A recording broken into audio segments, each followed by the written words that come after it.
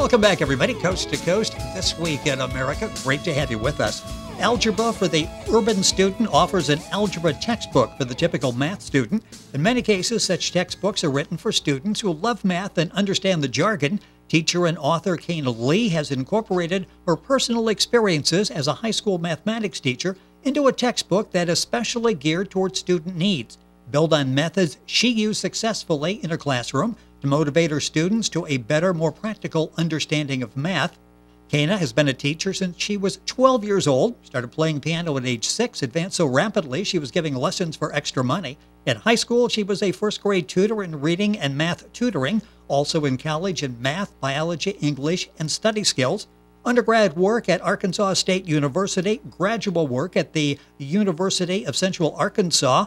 Canaa has taught middle school, high school, college, and on the university level. Named Educator of the Year in 2011, also that year founded Educate Academy, selected as the National Association of Professional Women Woman of the Year 2012-2013 year. Now in the final stages of a professional counseling degree at Liberty University, host along with her brother, the sensational siblings of the radio show Bread of Life. With a passion of helping students become more confident in math, Canaa Lee, author of Algebra for the Urban Student, using stories to make algebra fun and easy, back with us on This Week in America. Canaa, welcome back to the program. It's great to have you with us. Thank you, Rick. It's a pleasure. Always great to have you with us. Canaa was with us a while ago, and you can go to our website, thisweekinamerica.us, and watch and listen to the interview. She did, and we'll touch on this book later in the program, Confessions of the Heart. That's available at our website. Today we're talking about Algebra for the Urban Student. This really is a unique book, isn't it? You combine reading, mathematics, technology all in one, and you do it in language that people can understand. What an interesting idea. You would have thought somebody might have come up with this years ago. You were actually in the classroom, and that's what the whole thing started there, right? When you saw students that were struggling because they just didn't understand the presentation. Yeah, not at all. I was, at the time when I was in the classroom, I was teaching at Little Rock Central High School, and they were trying to incorporate reading, a literacy program. And one of the first things most math people said, well, I teach math. What does reading have to do with me? But at that time, it didn't really matter. And so, and I would get the students who already struggled with reading, already struggled with school. And so trying to incorporate reading and math was a challenge. But luckily, because I'm strong in writing and math, I was able to incorporate it together and have like a dialogue, have conversation, because textbooks are really for people who are trained to understand them. They're not really geared for kids. They're really not. Well, no, they're not. And as you read through this book, it's like, gee, where was Canaa back 100 years ago when I was in school? I could have used this. I might have done better in mathematics had I had it presented this way. When you were in the classroom and you were frustrated, obviously, with the textbooks, and you were teaching your way of math, did you see sort of like the light bulbs go off in some of these students when suddenly something they didn't understand, now they not only understand, but they're enjoying understanding? Yeah, I found myself telling stories instead of, when I was in the classroom, I really just threw the textbook out the window because the kids didn't understand it. Their vocabulary and their reading level wasn't high enough to understand the information. And so I started telling stories. And my students would say to me, well, Miss Lee, I wish I could take you home and stick you in my pocket when I did my homework. And I would hear that repeatedly. Yes. So then what I started to do was, well, maybe if I started to write down these things like the GPS system, and so kind of write it down. This is what you do first, and you second, and you third, and that's kind of how this whole thing kind of got started. Was students were like, I wish I could take you home with me, because by the time I left the class, I forgot everything you said, Ms. Lee. So. Well, yes, it's sort of now they can take you home, although in written form, probably in their backpack. They probably can't stick it in the pocket, but it's real close to taking you home and having you on call. The book is Algebra for the Urban Student, using stories to make algebra fun and easy. Canaa Lee, our guest on the program. Book's available at Amazon. Link onto our website, thisweekinamerica.us, and get information on the book. I just want to go back to your background. As I mentioned, you were like a junior in high school. You're tutoring first graders in reading, which you're strong at, in mathematics, which you're strong at. Talk about the foundation you had. Was it a teacher that turned you on to reading and math, or was that something that you just discovered on your own and enjoyed it? Well, actually, when I was in school, I struggled with math myself. And that's hard for a lot of people to believe, but I did struggle with reading and math in elementary school but as I got a little older, got into high school, able to read a little more. I remember one time my mom helped me with algebra. My dad was a little older, so algebra wasn't his thing, but he had a solid foundation in the math. My mom helped me with algebra, and once I got the hang of it, I just took off with it. I was just able to pick it up once I understand what was going on. And so I was able to help my classmates with their homework, help them understand what was going on. And so if I had a chance to help, I just took advantage of helping. And so it just kind of came natural for me, really. Let's talk a little bit about the book. You break things down very simply for people to understand in language that's understandable. You take a significant algebra concept and you break it down for the student. Talk about that, how important that is. That's the foundation. And you do it so well, it's like, yeah, I can solve this thing. I can handle this. Yeah. Well, the idea is in the classroom, we make assumptions that students understand a concept. But in order to understand a concept, they have to have a foundation, or they have to have something they're able to relate to. So I can't start talking about algebra if they don't have a foundation of number senses, being able to count, being able to do basics. And so what I found was a concept, for example, like solving equations is introduced.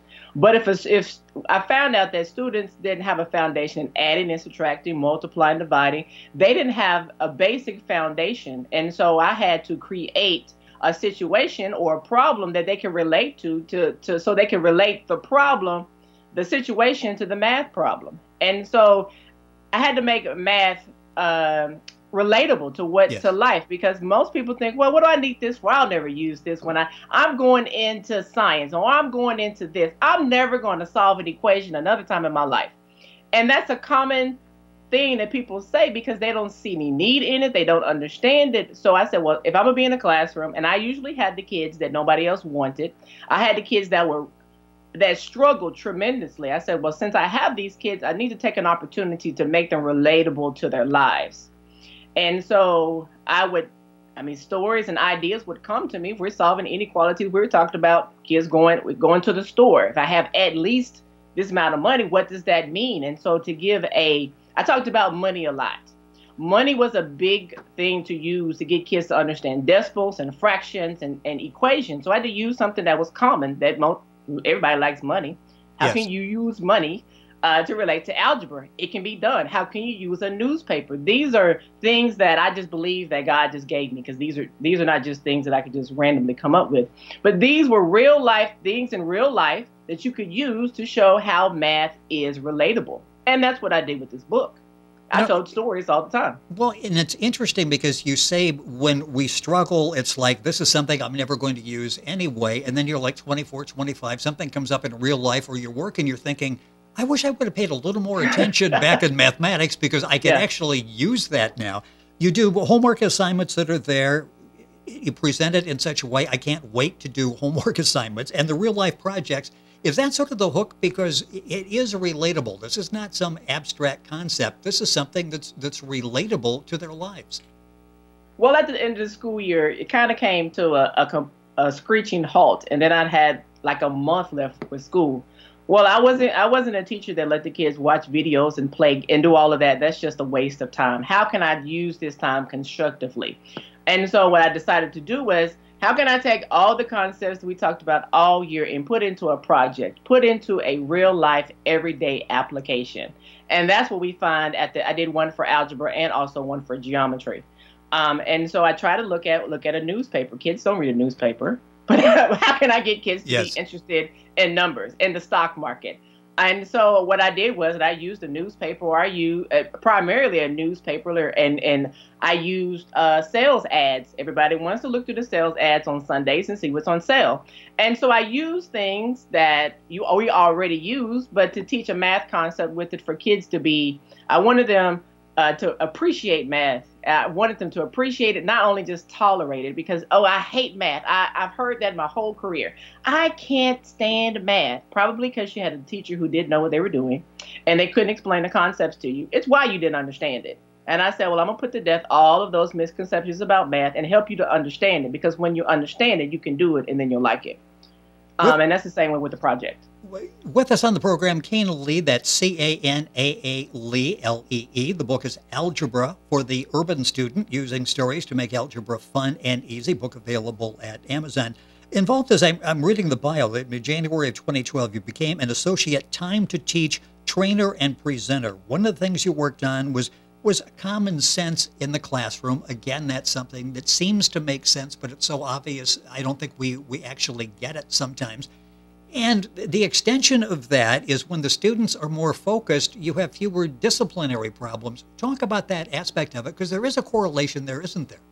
There's absolutely. Actually, the first week of school is the most important week because that is the week that you have to lay down your expectations as a teacher. And I always took the week, regardless what every other teacher. For example, a teacher who goes to school the first week and they started with math have 10 times more discipline problems versus the teacher who goes in and builds rapport with their students, lay down, talk about foundation, discipline, and consequences. They have a lot less discipline problems because they took the time up front to build a relationship. And that was one of the things I did with Time to Teach. Why is it important to have consequences? Not just threaten a student with, well, if you keep doing this, I'm gonna do this and not do it. That doesn't work. You actually, if you say something, you actually have to carry out in order for your students to respect you. And so Time to Teach was, that was also, in order to increase effectiveness in the classroom, you have to establish discipline up front. They go hand in hand. You can't have one without the other. You did a follow-up book, which I love the title, Algebra Easy as Pie. Talk about that, because you break another concept down where it's manageable, understandable, and it's enjoyable. Yeah, I haven't had a chance to get that one published as of yet. But what I did was, and this book is more extensive, and so there's one chapter that I took, and this one actually has a very extensive, like a key at the end of it. But and this one has more stories. It's more interactive. It covers probably all of Algebra 1 and some of Algebra 2 as well. I said, but I just had so much. I just told so many stories. As a matter of fact, one year I rewrote the whole curriculum. I threw the whole thing out the window and I wrote it from scratch. That takes a tremendous amount of work, but it's just to show you that our kids are valuable and our kids are important, and we have to do what's necessary to help our kids to achieve. Because if they don't achieve something in school, they're going to go out into the world and they're lost. They don't have any direction, and what they do is become delinquents because we didn't take time to pour into them when they were in school and they were there to learn and to grow. And you've dedicated your life to that. If there was a mantra that would probably sum you up, it's that, yeah, you are there to allow these children to achieve their full potential. You orchestrated the establishment of Project Edge. We've got a few minutes left in the program, but this is so important. Talk about that, the concept of it, and the implementation, and again, seeing the changes in the kids. Yeah, Project Edge was a program for minority students to help them excel in school and academics other than sports and entertainment. African American students they putting all their focus on sports and entertainment, not putting their focus on education. And so this was a custom-made program to help them excel in school because they struggle so much from the time they enter kindergarten, from K through 12. It's just their whole educational experience is a big struggle. And so this program was designed to help them excel in school so they can have other options other than sports and entertainment. The book we're talking about specifically is Algebra for the Urban Student, Using Stories to Make Algebra Fun and Easy by Canaa Lee. The book's available at Amazon. Link on directly to information on the book by going to our website, thisweekinamerica.us. A couple minutes left in the program. I mentioned that Canaa's been with us before, talking about her book, Confessions of the Heart. Let's go back very briefly to 2013. Your life really changed at that point, didn't it? It completely changed, a total 180 in 2013 is when I surrendered my life to Christ. And so even though music and math were my first passion and first love, but when I surrendered my life to Christ, I actually gave up the thing I loved the most, which was teaching, and went a totally different direction. And so Confessions of the Heart is a testimony of my life, how I was before I was a Christian, before as an unbeliever, and how I am as a faithful follower of Jesus Christ. And so you can see two different dynamics of my life. one as a passionate teacher and one as a passionate follower of Christ.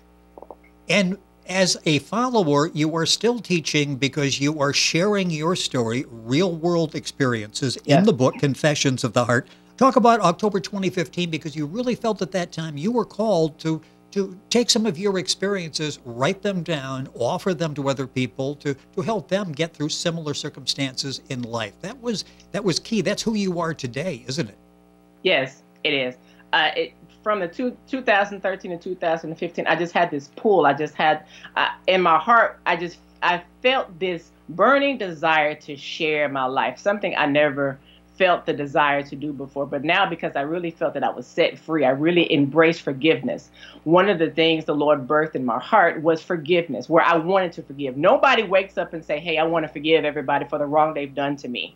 But that's how I knew that it wasn't me, and there was something amazing, something supernatural was doing a work in me. And so I wanted to forgive everyone, every boyfriend I ever dated, my mom, my dad, everybody. And I started writing these letters, and I wanted to share with people because I wanted people to see and know that this is real, which this is more important than teaching math.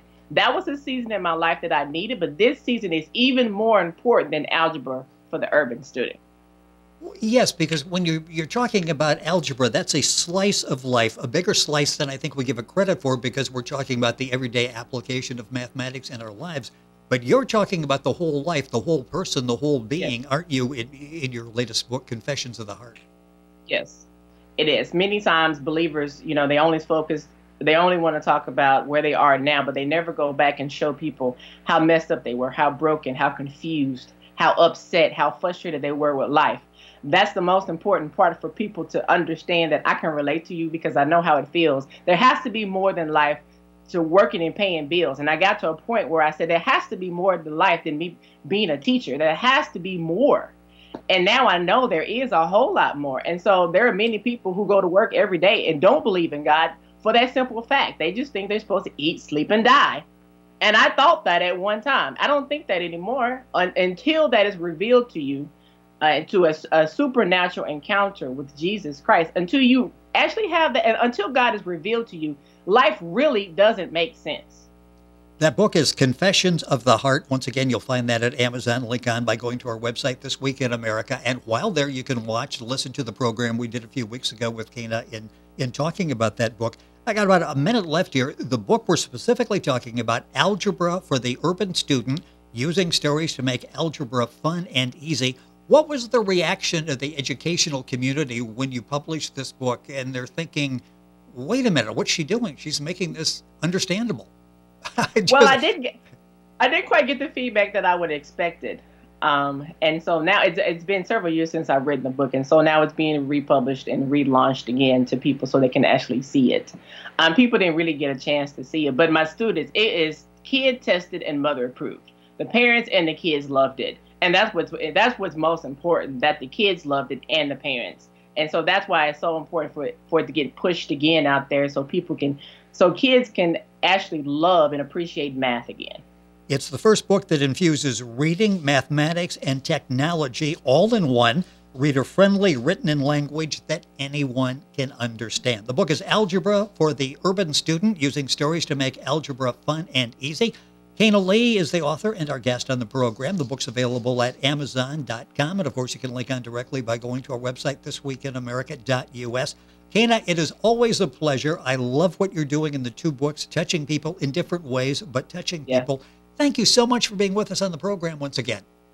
It's been a pleasure, Rick. I look forward to another chance for us to get together and talk.